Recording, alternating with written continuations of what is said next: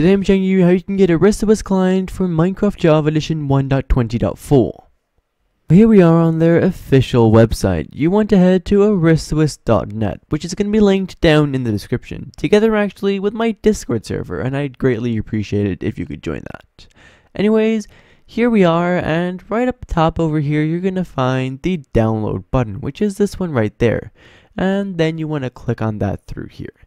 Then click on this gray download button right over there, and as you can see, the download has automatically started. So now, as you can see in my downloads, we have the Aristois file, which I just downloaded, and you actually want to double click on that just like so, and that's going to open up the installer. Now, if that doesn't work, you want to make sure that you have a program called Java installed.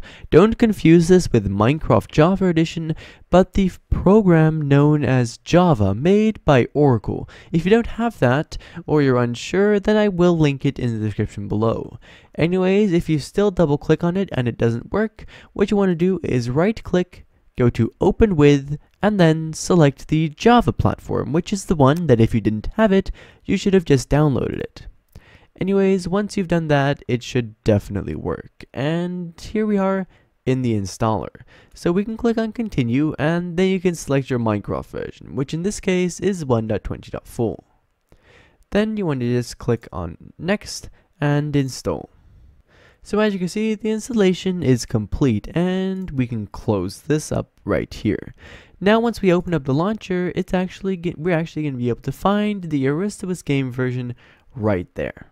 Anyways, the file in our downloads was the setup installer, which means we don't need it anymore now. So if you want to, you can delete it. Anyways, here in the Minecraft launcher, as you can see, we now automatically have 1.20.4 Aristois selected. Perfect. So now what we only need to do is just click on play, and we do need to understand the risks of playing modded Minecraft. So here we are, now Minecraft 1.20.4 Aristois has opened up, and the first time opening it up, you'll see a couple of things. So first off, a quick basic how to use guide, and I will actually explain that a little more later as well. Anyways, and then of course some advertising, because, you know, who can blame them, right? Anyways, we can click on continue over here, continue once again, and now we are on the main page. Here, I'm just going to head into a single player world, and I'll briefly show you how to use it. So as you can see, I've loaded into a random world here, and now I'll quickly show you how to use it. So to open up the main menu, you want to press on the right hand shift button, and that is going to open up this right here. Here you will see lists of all the utilities that this client has.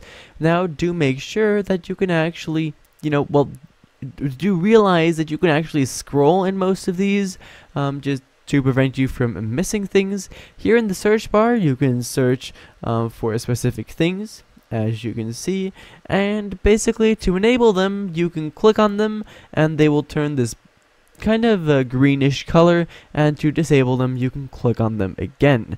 Now, as you can see, a bunch of these are going to be automatically enabled, which, as you can also see, is going to lead to quite the clutter on my screen.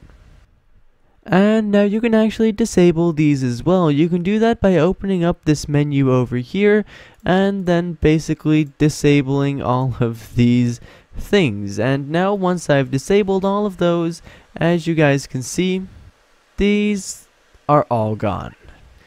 Alright, so here in the menu, most of these should be pretty self-explanatory, and you can hover above specific ones, and that'll actually allow you to get a brief description.